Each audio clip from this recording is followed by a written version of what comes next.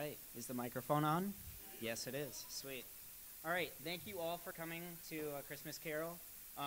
If you all don't know me, I'm Chance Whitlatch. I am a student here at STLCC.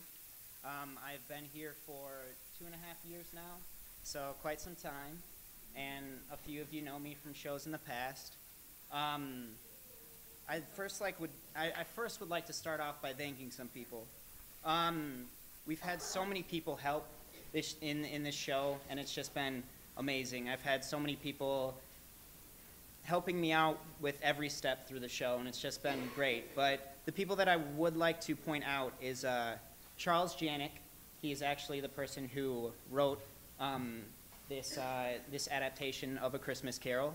So we're very thankful for him. Bree Huska, she is actually the assistant to the director for me, and she is somebody who I definitely look up to and very respect a ton of. So you guys can clap for Bree.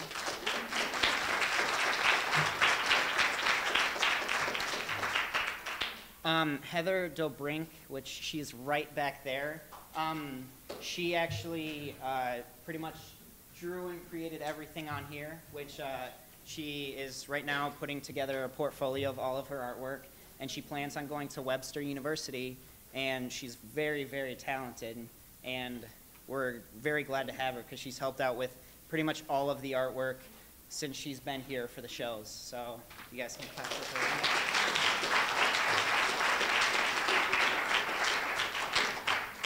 Justin is right back there too. He pretty much helped out with all of the maintenance and sound and everything we have here. So he's the reason that these microphones are working, which is nice.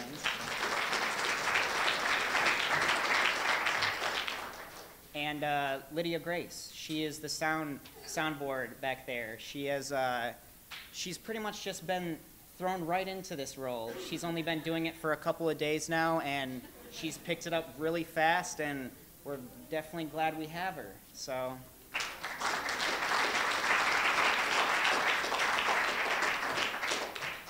Another thing I would like to point out is this is a radio show, so we hopefully will be producing the show live. I don't know if that's actually going to happen, but we do have a recorder back there that they're going to record, and they actually have a YouTube channel that it's going to be put on. So if you guys know anyone that couldn't make it to the show, or any grandparents that would be interested in seeing any of the beautiful actors up here, we will have it on YouTube. Also, if we can't put the show live today, we have the rights to pretty much play it whenever we want to, since they are recording it, and since we have... When you say produce it live, what do you mean? Like straight to the radio station. Oh. Yeah, like as they're speaking, it'll go right to the radio station. So hopefully they can get that working. I don't know if they could, but we actually are recording it right now, so that since we have the rights, since Charles Janik, a former director here, wrote the script, he gave us the rights to pretty much do whatever we want to do with it. And up until Christmas, the radio channel will put out different dates and times that they plan on showing it on the radio channel, so you guys can listen to it again if you want. Alrighty. So I think the last person I would like to thank is Mark Weber. He is pretty much the only reason that I am up here as a student directing this show and handling all of these beautiful actors that I have that are over there. The talent here at Wildwood Community College is just amazing. Like, there's so many different people. Like, not everyone over there is thinking that they want to go into the theater field and all of that, but there's some people that do. One of them, Nick Kime, he wants to be a voice actor. He's beautiful at voices. A lot of the kids know Nick because he handles a lot of the work with the kids. So there's just so much talent over there, and I'm really glad that I got the chance to work with everyone. And also, I would like to thank the parents of any of these actors up here. We can clap for the parents, everyone.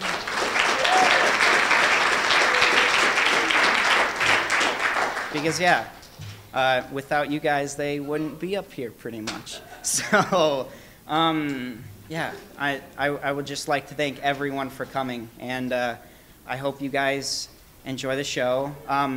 My last thing I would like to say is I would like to thank my parents, who are sitting right over there, Tim and Tammy Whitlatch. Thanks for coming. They love everything I do. They love everything I do. They are supportive of everything that I do, and I'm just very, very thankful to have them. And I would also like to thank my 4 other siblings. I had an older sister. Her name was Shiloh. When we were younger, she passed away from leukemia. So I'm very thankful for her in my life and for changing my life in a pretty big way. My brother Austin, actually in December, is going to graduate, and he's going for nursing, so hopefully he can do something good in the world as a nurse. That's amazing. And my 2 little siblings over there, Skylar, he's the person that pretty much looks exactly like me. We're pretty much twins. And then my little beautiful sister Cheyenne, who's very shy, and she's just an adorable little princess. But yeah, really, without my sister's passing when we were younger, my siblings wouldn't exist. So I'm very thankful for some tragedy that pretty much created something beautiful. And I just really love my little siblings, so they're just a blessing in my heart. So. What? What? My name? Chance Whitlatch. Yes. And yes, I hope you guys enjoy A Christmas Carol. My name is Chance Whitlatch. I am the student director here, and this was written by Charles Janik. So I hope you guys enjoy.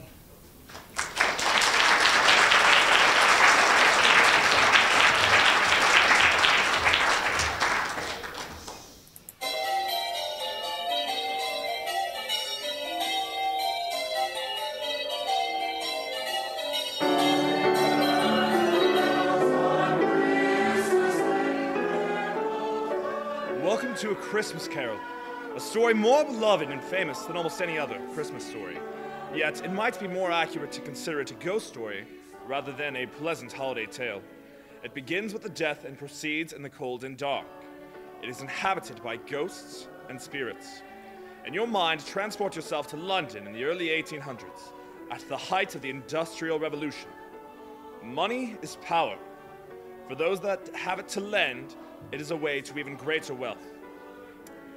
Jacob Marley is dead. This is certain. Dead as a doornail, if not a coffin nail. Come, let me sign the register and be done with this business. The vicar, undertaker, and clerk have signed already. He died without heir, and with my signature I take possession of all his earthly goods. Clerk, is that not so? Yes, Mr. Scrooge. As a surviving partner in the firm of Scrooge and Marley, all his assets become the property of the surviving partner. There, it is done. Now, give me the deed and keys to his house. I may profit a bit from the sale of its contents. It is more economical than my present lodgings. I have business at the exchange, and this exercise has delayed me. Good day, gentlemen. Good day to you, Mrs. Scrooge. What a hard man. His partner died upon Christmas Eve, and I understand Scrooge kept regular hours at his place of business that day. He made no effort to comfort his friend as the man was dying, a man he worked shoulder to shoulder with for all those years. 'Tis true, Vicar. As I waited there for Marley to shuffle off to mortal coil, Scrooge did not arrive until just before he expired. It was near 11 on the clock when Scrooge made his appearance. He went in and spoke a few words to Marley, and he expired. He directed me to provide the most costly funeral possible and left. He told me he was aware well of the contents of the house and expected no thievery. He spent no more than a quarter hour there that night. Still, Scrooge is rich, but shows it not outwardly. He's a shrewd man of business. His name carries great weight on the exchange. If he backs a venture, others will also, on his reputation alone. All true. But what of his heavenly accounts?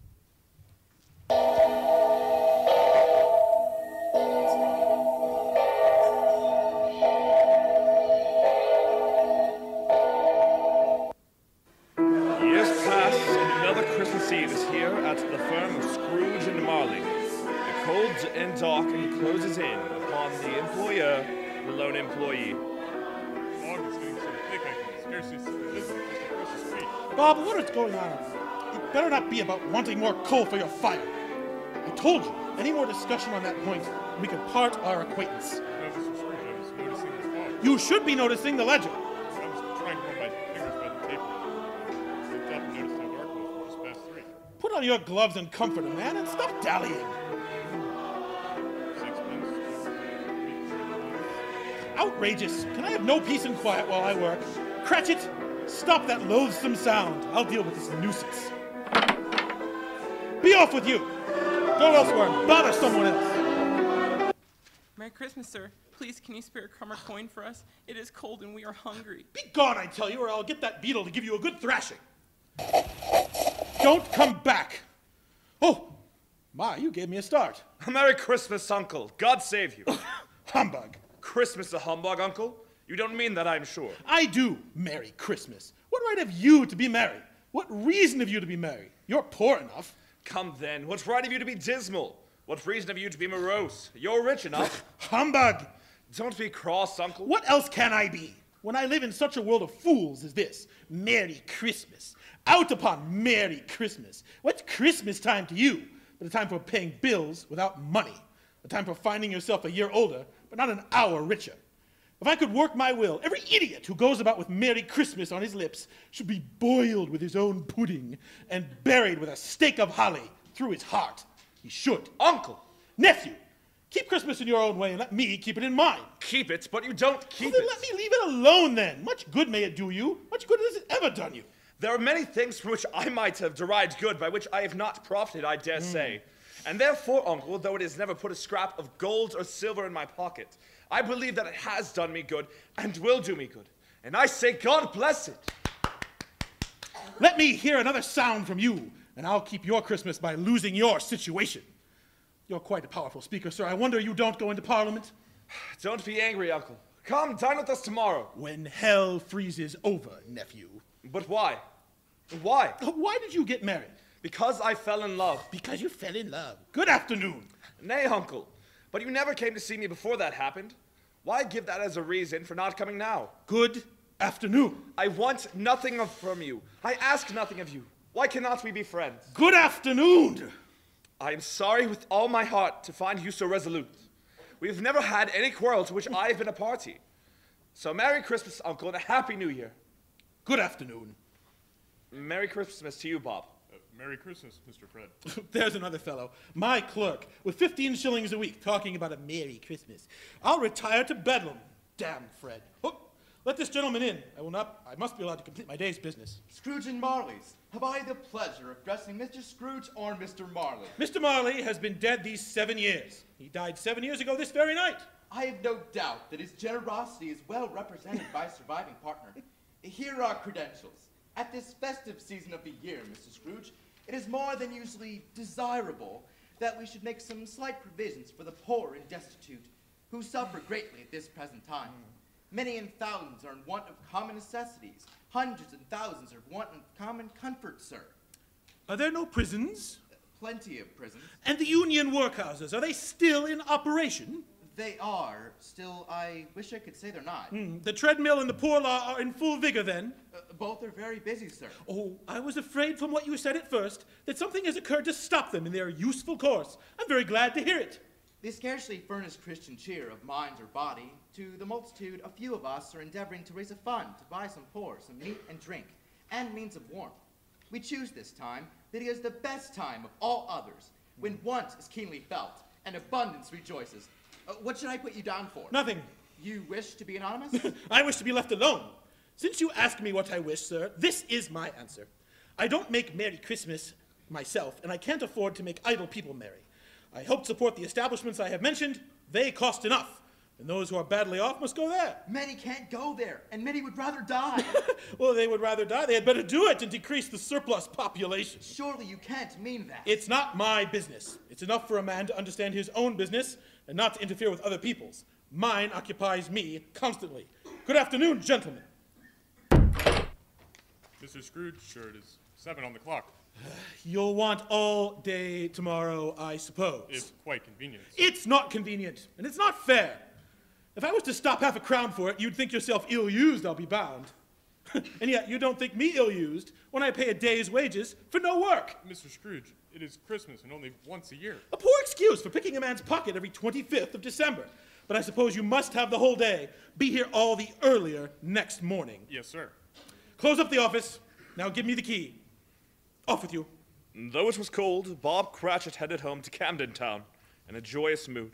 He did all this without any greatcoat to keep him warm. Scrooge headed to his house.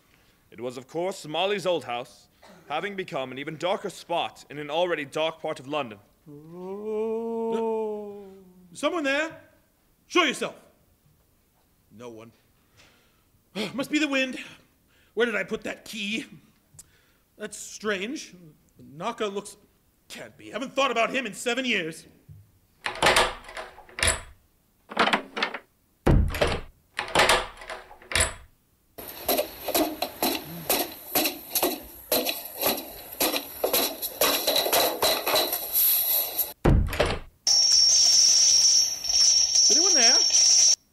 I'll check the rooms. Good. No one is here but me. Bolted in now. A nice fire before retiring. What? Is that Jacob? No, this candle must be sputtering. Let me sit by the fire a while.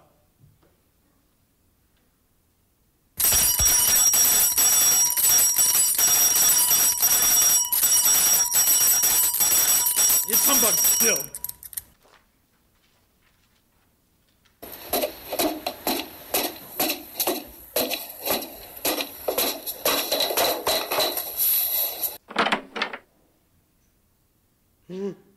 How did you get in here? What do you want with me? Much. Who are you? Ask me who I was. Who were you then? You're particular for a shade. In life, I was your partner, Jacob Marley. Can you sit down? I can. Well, do it then. You don't believe in me. I don't. What evidence would you have of my reality beyond that of your senses? I don't know. Why do you doubt your senses? Because a little thing affects them. Slight disorder of the stomach makes them cheat. You may be an undigested bit of beef, a blot of mustard, a crumb of cheese, a fragment of an underdone potato. There's more of gravy than of grave about you, whatever you are. You see this toothpick? I do. You are not looking at it. But I see it nonetheless. Well, I have but to swallow this and be for the rest of my days persecuted by a legion of goblins, all of my own creation. Humbug, I tell you. Humbug. Oh! Mercy. Dreadful apparition. Why do you trouble me? Man of the worldly mind, do you believe in me or not? I do. I must. But why do spirits walk the earth? Why do they come to me? It is required of every man that the spirit within him should walk abroad among his fellow men and travel far and wide. And if that spirit does not go forth in life, it is condemned to do so after death. Oh. It is doomed to wander through the world. Oh, woe is me, and witness what it cannot share, but might have shared on earth, and turned into happiness. Oh! You are fettered. Tell me why. I wear the chain I forged in life. I made it link by link, and yard by yard. I girded it on of my own free will, and of my own free will I wore it. Is its pattern strange to you? It is, cash boxes, keys, padlocks, ledgers, deeds, and heavy purses wrought in steel. Or would you know the weight and length of the strong coil you bear yourself? It was full, as heavy, and as long as this, 7 Christmas Eves ago. Oh, my. You have labored on it since. It is a ponderous chain. Jacob, old Jacob Marley, tell me more. Speak comfort to me, Jacob. I have none to give. My spirit never walked beyond our counting house. Mark me! Yes. In life, my spirit never roved beyond the narrow limits of our money-changing hole. And weary journeys lie before me. 7 years dead and traveling all that time. The whole time. No rest, no peace. Incessant torture of remorse. You travel fast. On the wings of the wind. You might have gotten over a great quantity of ground in 7 years. Oh, not to know that no space of regret can make amends for one's life's opportunity misused. Yet such was I, oh, such was I. But you were always a good man of business, Jacob. Business. Mankind was my business. The common welfare was my business. Charity, mercy, and forbearance, benevolence were all my business. At this time of the rolling year, I suffer most. Hear me, my time is nearly gone. I am here tonight to warn you that you have yet a chance and hope of escaping my fate. Oh. A chance and hope of my procuring, Ebenezer. You were always a good friend to me. Thank you. You will be haunted by 3 spirits. Is that the chance and hope you mentioned, Jacob? It is. I think I'd rather not. Without their visits, you cannot hope to shun the path I tread. Expect the first tomorrow when the bell tolls 1. Couldn't I take them all at once and have it over, Jacob? Expect the second the next night at the same hour. The third upon the next night when the last stroke of 12 is past vibrating. Look to see me no more, and look that for your own sake you remember what has passed between us. Come with me to the window and see my fate. Are these the poor souls like you, Jacob? Powerless to intervene in the lives of their fellow men for good? But Marley was gone, and the vision faded from his sight. Humbug! That is not possible. I went to bed after 2. Is it past noon? Something happened to the sun? Must be a faulty clock. Suddenly the bed curtains parted, and the room was filled with light. The source of the illumination resolved into a figure. Are you the spirit, sir, whose coming was foretold to me? I am. Who and what are you? I am the ghost of Christmas past. Long past? No, your past. Your head is so bright. Would you put your cap on to reduce the glow? What would you so soon put out with worldly hands the light I give? Is it not enough that you are one of those whose passions made this cap and forced me through whole trains of years to wear it low upon my brow? I did not mean to offend. I do not recall willfully bonneting you. What business brings you here? Your welfare. Much obliged, but would not a night of unbroken rest have been more conducive to that end? Your reclamation, then. Take heed. As I clasp your hand, rise and walk with me out the window. Oh, it is well below freezing. I am clad but lightly in slippers, dressing gown, and nightcap. I have a cold. I am a mortal and liable to fall. Bear but a touch of my hand there upon your heart, and you should be upheld in more than this. Oh, where is the city gone? It is day. We are in the country. Snow-covered fields. Good heavens! I was a boy boarded at school here. Your lip is trembling, and what is that upon your cheek? A tear? A pimple is all. Lead me where you will. Do you recollect the way? Remember it. I could walk it blindfolded. Strange to have forgotten it for so many years. Let us go on. Dear brother, I have come to bring you home, dear brother. To bring you home, home, home. Home, little fan. Yes, home for good and all. Home forever and ever. Father is so much kinder than he used to be. That home's like heaven. He spoke so gently to me one dear night when I was going to bed that I was not afraid to ask him once more if you might come home. And he said, yes, you should, and sent me in a coach to bring you. And you never to come back here, but first we were together all the Christmas long and have the merriest time in all the world. You are quite a woman, little fan. Well, come on, let us gather your things. Bring down Master Scrooge's box there. Set it upon the carriage. Home, fan. Yes, home, Ebenezer. Oh, he's a delicate creature, one a breath might have withered, but she had a large heart. So she had. You're right, I will not gainsay it, Spirit. God forbid. She died a woman and had, as I think, children. One child. True, your nephew.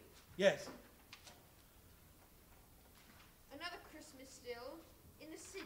Do you know this warehouse? Know it. Was I not apprenticed here? Why, it's old Fezziwig. Bless his heart, it's Fezziwig alive again. Yo-ho there, boys! Ebenezer! Dick! Dick Wilkins, to be sure. Bless me, yes, there he is. He was very much attached to me, was Dick. Poor Dick, dear, dear. Yo-ho, my boys! No more work tonight. Christmas Eve, Dick. Christmas, Ebenezer. Let's have the shutters open before a man can say Jack Robinson. Hitty-ho, clear the way, my lads, and let's have lots of room here. Hitty-ho, Dick, cheer up, Ebenezer.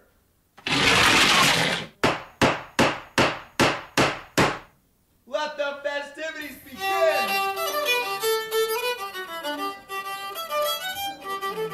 The dancing continued till 11. Then the fezziwigs bid us all farewell. Small! Dick, what a wonderful evening. Fezziwig is the best master.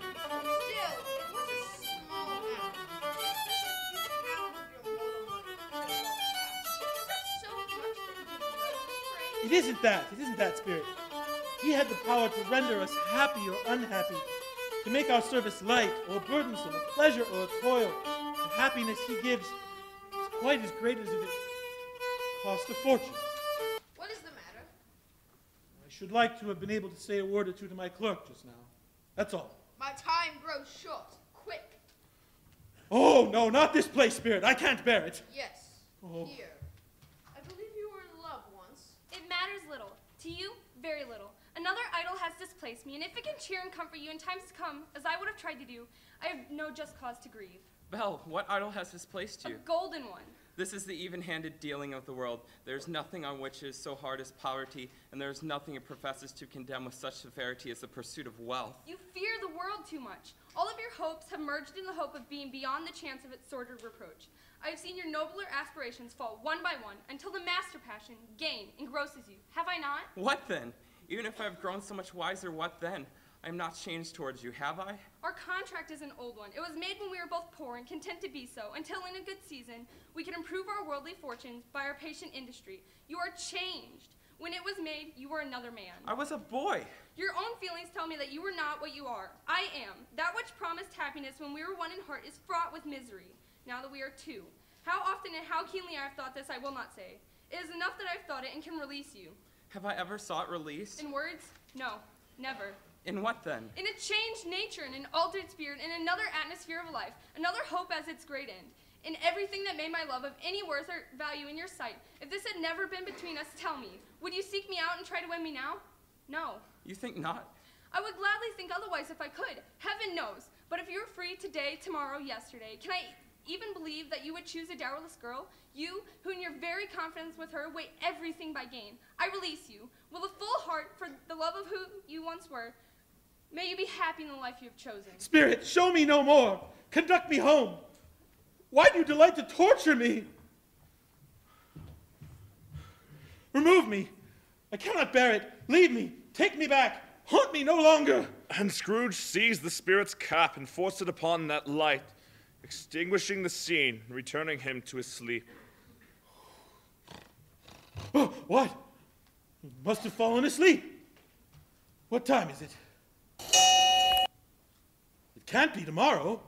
There's a light under the door. Is the sitting room afire? I smell no smoke. I'm sure the fire was out when I retired. Come, Scrooge! So, it is a person, not a conflagration. Come in and know me better, man. I am the ghost of Christmas present. Look upon me. You have never seen the like of me before. You are a giant as I have never seen. Have you never walked forth with the younger members of my family? Meaning, for I am very young, my elder brothers born these later years? I don't think I have. I'm afraid I have not. Have you had many brothers, Spirit? More than 1,800. A tremendous family to provide for. Spirit, conduct me where you will. I went forth last night on compulsion, and I learned a lesson which is working now. Tonight, if you have aught to teach me, let me profit by it. Touch my robe. At the touch, the room disappeared. They were in the streets at midday, the cheerfulness of the crowd contrasting it with the shabbiness of the buildings and streets. I noticed you sprinkling something from that horn you carry on food and beverage. Is it a seasoning? Is there a peculiar flavor in what you sprinkle? There is my own. Would it provide any kind of dinner on this day? To any kindly given. One most. Why to a poor one most? Because it needs it most. Oh, we are moving quite quickly to the suburbs. Where are we going? Camden Town. What is this place? The home of your clerk. It deserves a substantial sprinkling from my horn. Think on it, for he needs it much. He pockets on Saturdays but 15 copies of his Christian name. What has ever got your precious father then and your brother Tiny Tim? I hope Martha isn't as late as last Christmas. Here's Martha, Mother. Here's Martha, Mother. Hurrah! There's such a goose, Martha. Why, bless your heart alive, my dear, how late you are. We did a deal of work to finish up last night and had to clear away this morning, Mother. Well, never mind, so long as you are come. Sit ye down before the fire, my dear, and have a warm Lord bless you. No, no, there's Father coming. Hide, Martha, hide. Why, where's our Martha? Not coming. Not coming. Not coming upon Christmas Day. Here I am, Father. I can't bear to tease you. And how did little Tim behave? As good as gold and better. Somehow he gets thoughtful sitting by himself so much. And Tiny Tim, what do you think on in church? Mother, I hope the people in the church saw me because I'm crippled, and it might be pleasant to them to remember upon Christmas Day who made lame beggars walk and blind men see. Indeed, Tim, you think the strangest things. Go check on the pudding children. Bob, as you've the goose from the baker's, we must set the table.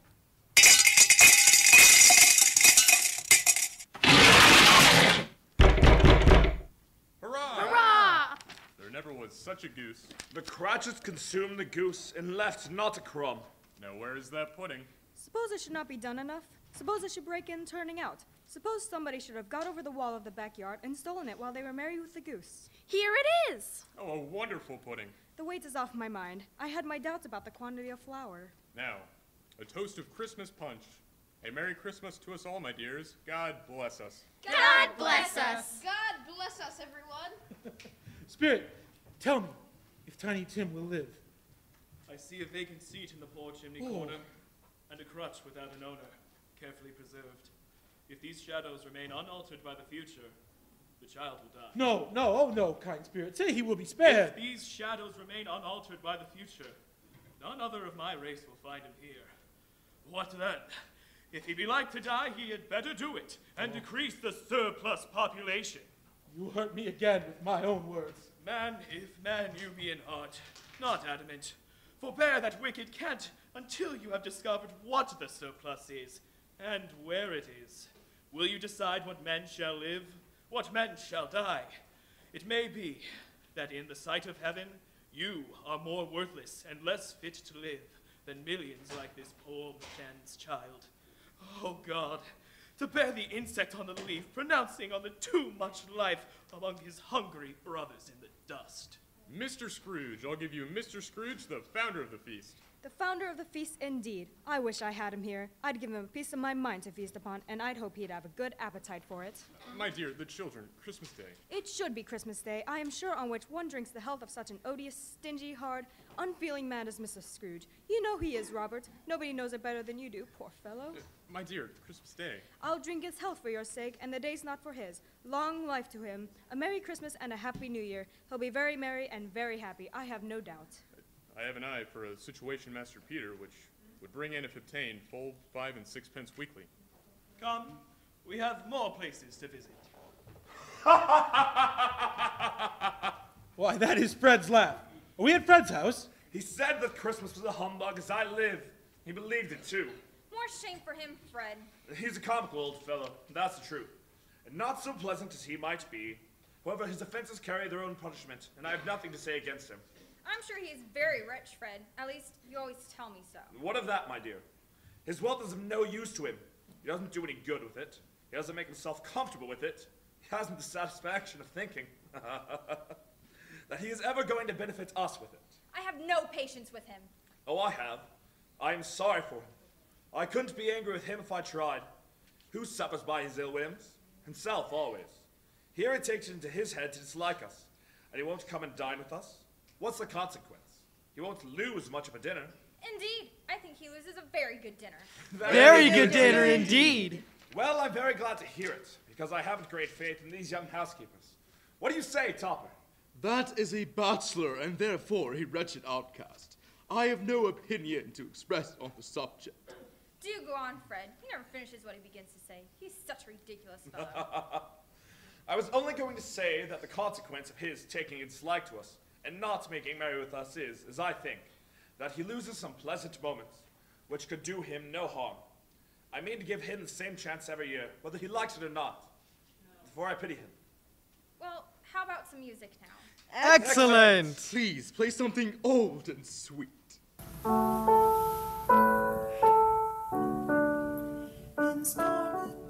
That tune, it was Fan's favorite. How I miss her. Let us play yes and no. Well, here is a new game. Only half-hour, Spirit, only one.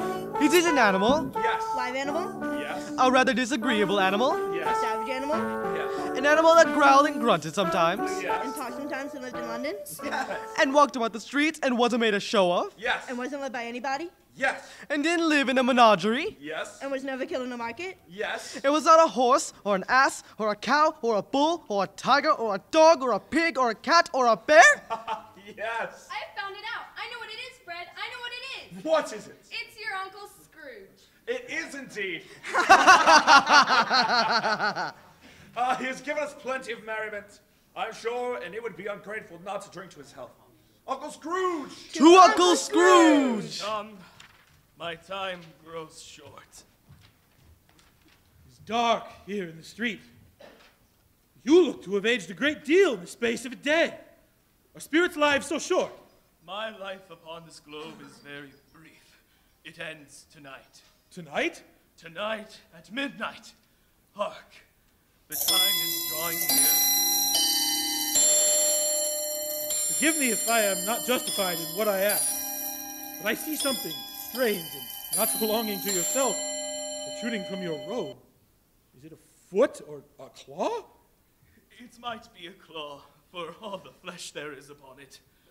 Look here at two miserable children. Wretched, abject, frightful, and hideous. Oh, man, look here! Look down here! Spirit, are they yours? They are man's, and they cling to me. This boy is ignorance. This girl is want. Beware them both, and all of their degree.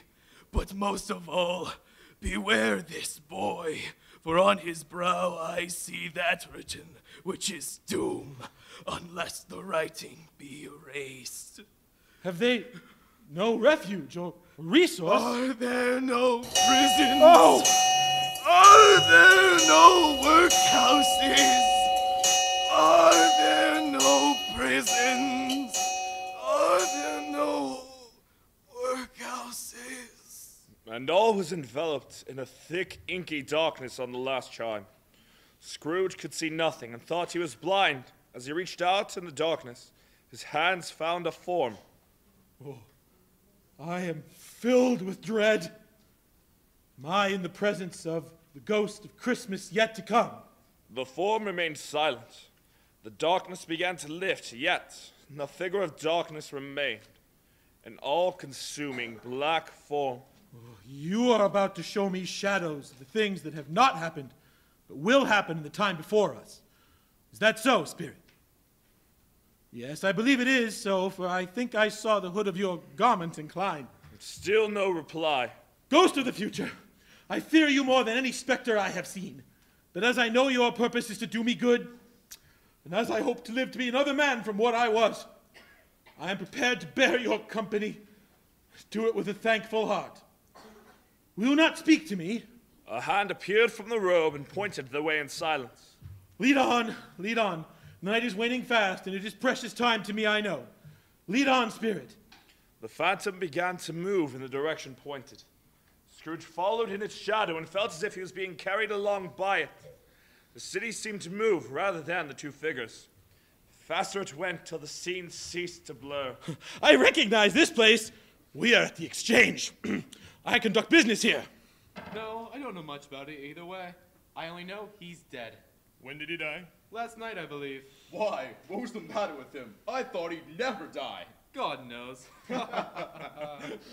What has he done with his money? I haven't heard. Left it to his company, perhaps. He hasn't left it to me, that's all I know. It's likely to be a very cheap funeral. For all upon my life, I don't know of anybody to go. Suppose we make up a party and volunteer. I don't mind going if a lunch is provided, but I must be fed if I make one.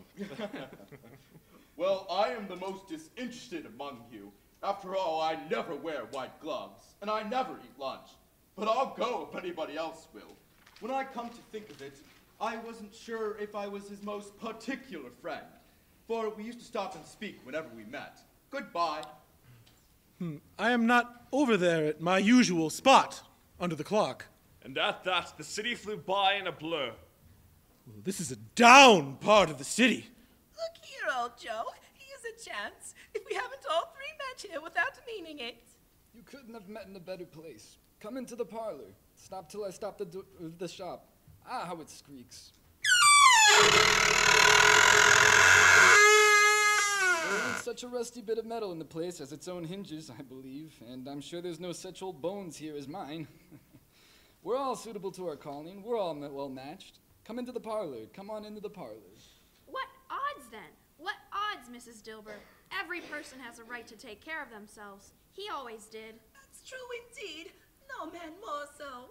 Why then, don't stand there staring as if you was afraid, woman. Who's the wiser? We're not going to pick holes in each other's coats, I suppose. No, indeed, we should hope not. Very well, then. That's enough. Who's the worse for the loss of a few things like these? Not a dead man, I suppose. No, indeed.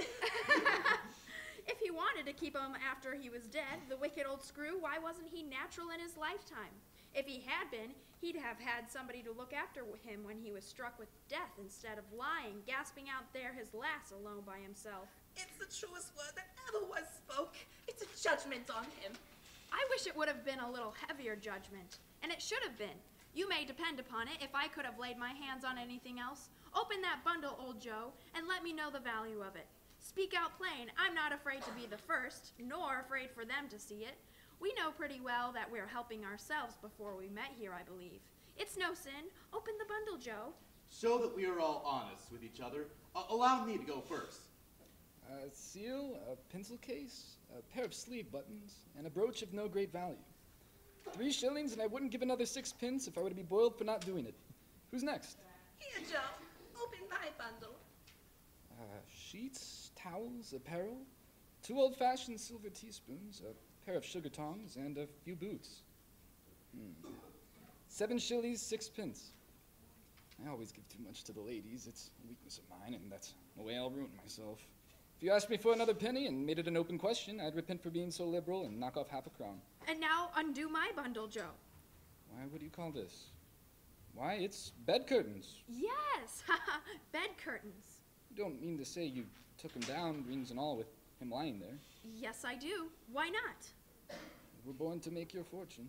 I certainly shan't hold my hand when I can't get anything in it by reaching it out. For the sake of such a man as he was, I promise you, Joe, don't drop that oil upon the blankets now. His blankets? Whose else's, do you think? He isn't likely to take cold without him, I dare say. I hope he didn't die of anything catching, yeah? Don't you be afraid of that. I ain't so fond of his company that I'd loiter about him for such things if he did. Ah, you may look through that shirt till your eyes ache, but you won't find a hole in it nor a threadbare place. It's the best he had, and a fine one, too. They'd have wasted it if it hadn't been for me. What do you call wasting of it? Putting it on him to be buried in, to be sure. Somebody was fool enough to do it, but I took it off again. If calico ain't good enough for such a purpose, it isn't good enough for anything. It's quite as becoming to the body. He can't look uglier than he did in that one. Spirit, I see. I see. The case of this unhappy man might be my own. My life lends that way now. The city had flown by, and the spirit had brought Scrooge to a bedroom, with a figure covered in a white sheet upon the bed. Oh, merciful heaven! What is this? The specter pointed to the prone figure's head. Where are the mourners and this man's kin? Oh, sad man. Spirit, this is a fearful place. In leaving it, I shall not leave its lesson. Trust me. Let us go. Still, the ghost pointed to the figure's head. I understand you, and I would do it if I could. But I have not the power, Spirit. I have not the power. Let me see some tenderness connected with the death, or this dark chamber. Spirit, it will be forever present to me. The room dissolved, and the street sped by, till the pair found themselves in a home that was heaped in sadness. This is the Cratchit house. And he took a child, and set him in the midst of them. Mother, you laid your work upon the table. The color hurts my eyes. The color? Ah, poor Tiny Tim. They're better now again. It makes them weak by candlelight, and I wouldn't show weak eyes to your father when he comes home for the world. It must be near his time. Past it, rather. But I think he has walked a little slower than he used these few last evenings, Mother. I have known him walk with Tiny Tim upon his shoulder, very fast indeed. And so have I, often. And so have we all. But he was very light to carry, and his father loved him so, that it was no trouble. And there is your father at the door. You've been hard at work on that piece, Mother. It should be finished by Sunday and bring a good price. Sunday? You went today then, Robert? Yes, my dear, I wish you could have gone. It would have done you good to see how green a place it is. But you'll see it often. I promised him that I would walk there on a Sunday. My little child. My little child. Father, we all grieve for Tiny Tim. I met Mr. Scrooge's nephew, who remarked that I looked a little down. I told him of Tim's passing, and he was the pleasantest spoken gentleman in telling me how heartily sorry for my good wife. By the by, how he ever knew that, I don't know. Knew what, my dear? Why, that you were a good wife. Everybody knows that. Very well observed, my boy. I hope they do. Heartily sorry, he said, for your good wife. If I can be of service to you in any way, he said, giving me his card, that's where I live. Pray come to me. Now, it wasn't for the sake of anything he might be able to do for us, so much as for his kind way, that this was quite delightful. It really seemed as if he had known our Tiny Tim and felt with us. I'm sure he's a good soul. You would be sure of it, my dear. If you saw and spoke to him, I shouldn't be at all surprised. Mark what I say, if he got Peter a better situation. Only hear that, Peter. And then Peter will be keeping company with someone and setting up for himself. Get along with you. It's just as likely as not one of these days, though there's plenty of time for that, my dear. But however and whenever we part from one another, I am sure we shall. None of us forget poor Tiny Tim, shall we, or this first parting that there was among us? Never, Father. And I know, my dears, that when we recollect how patient and how mild he was, although he was a little child, we shall not quarrel easily among ourselves and forget poor Tiny Tim in doing it. No, never, Father. I am very happy. Spirit of Tiny Tim, thy childish essence was from God. Spectre, something informs me that our parting moment is at hand. I know it, but I know not how. Tell me what man that was whom we saw lying dead. The streets flew by, and the spirit and man were in desolate space. Oh, this is a graveyard. It is overrun with grass and weeds. It's not cared for. You point to one of the gravestones. Before I draw nearer to the stone to which you point, answer me one question. Are these the shadows of things that will be, or are they the shadows of things that may be only? Men's courses will foreshadow certain ends, to which, if persevered in, they must lead. But if the courses are departed from, the ends will change. Say it thus, with what you show me.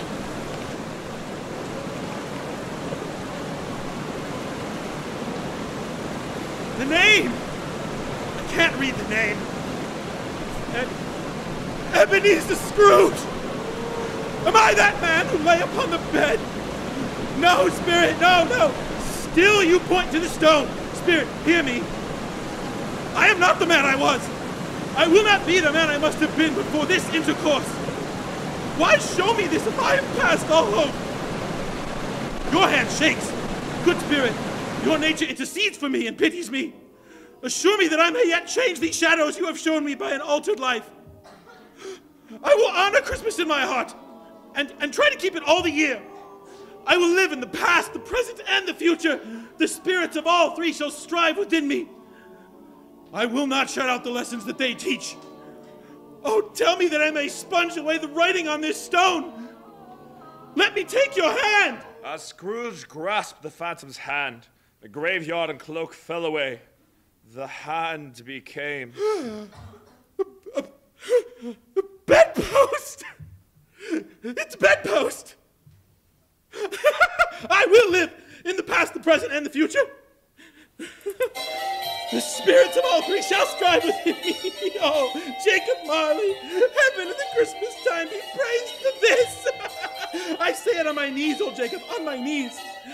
They are not torn down, rings and all. They are here. I am here. The shadows of the things that would have been may be dispelled. They will be. I know they will. Scrooge hurried to the sitting room where he had seen Marley. There's the door by which the ghost of Jacob Marley entered. There's the corner where the ghost of Christmas present sat. There's the window where I saw the wandering spirits. But it's all right. It's all true. It all happened. Oh, I don't know what day of the month it is. I don't know how long I've been among the spirits. I don't know anything. Oh, I must see how the day looks. No fog, no mist, clear, bright, jovial, stirring, cold, cold, piping for the blood to dance to, golden sunlight, heavenly sky, sweet fresh air, merry bells. Oh, glorious, glorious! You there, boy! What's today, my fine fellow? Today? Why, Christmas Day. It's Christmas Day! I haven't missed it! The spirits have done it all in one night. If they can do anything like that, of course they can, of course they can. Hello, my fine fellow. Hello. Do you know the Poulterers? In the next street but one, at the corner? I should hope I do. An intelligent boy, remarkable boy. Do you know whether they've sold the prize turkey that was hanging up there? Not the little prize turkey, the big one. What, the one as big as me? You're a delightful boy. Yes, my buck. It's hanging there now. Is it? Go and buy it. Walker. No, I am in earnest. Go and buy it, and tell them to bring it here, that I may give them directions to where to take it. Come back with the man, and I'll give you a Come back with him in 5 minutes, and I'll give you half a crown.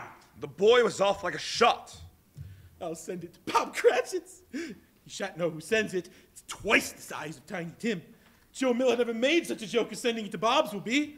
And after sending the turkey to the Cratchits, Scrooge went out among his fellow men and regarded everyone with a delighted smile. Oh, I believe that man was at my office yesterday. My dear sir, I hope you've succeeded yesterday. It was very kind of you. Merry Christmas to you, sir. Mr. Scrooge? Yes, that is my name, and I fear it may not be too pleasant to you. Allow me to ask your pardon. And will you have the goodness, please? Lord bless me. Mine, Mr. Scrooge. Are you serious? If you please, not a farthing less. A great many back payments are included in it, I assure you. Will you do me that favor? My sir, I don't know what to say to such men. You don't say anything, please. Come and see me.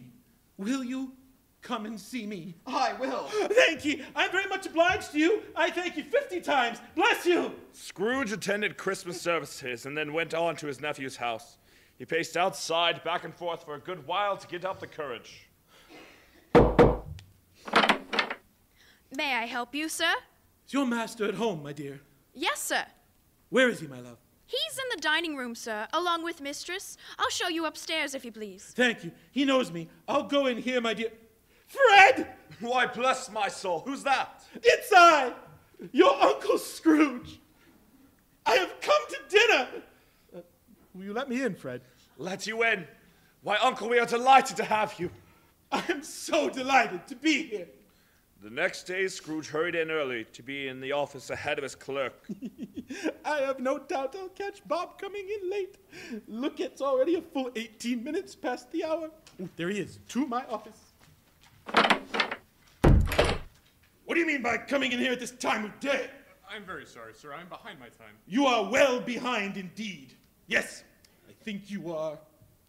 Step this way, sir, if you please. It's only been once a year, sir. It shall not be repeated. I was making rather merry yesterday. Sir. Now, I'll tell you what, my friend. I'm not going to stand this sort of thing any longer. And therefore, I'm about to raise your salary. A Merry Christmas, Bob. A merrier Christmas, Bob, my good fellow, than I have given you for many a year. I'll raise your salary and endeavor to assist your struggling family.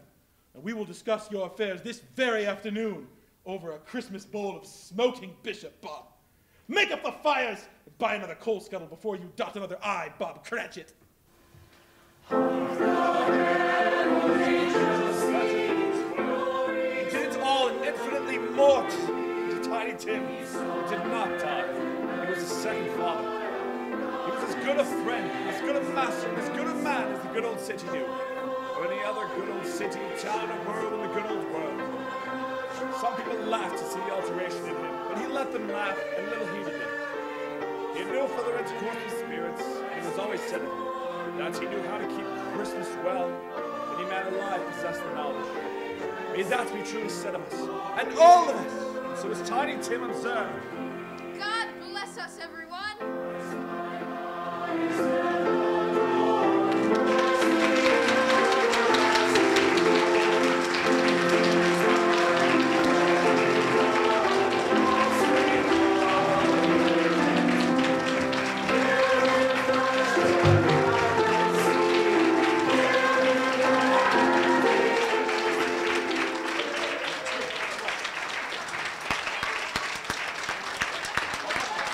Where are the kids? Where's kids?